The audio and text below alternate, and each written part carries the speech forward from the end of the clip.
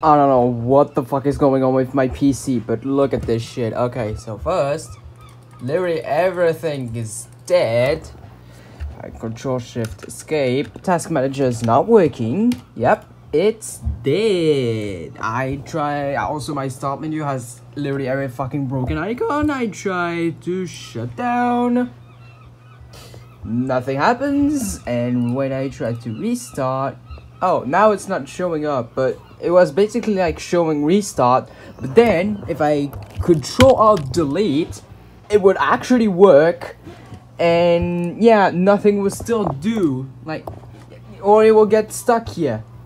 It gets stuck here, and I can Control Delete again. So this is the actual first time, because I'm too lazy to get up and press the power button. This is the first time I'm actually gonna use this.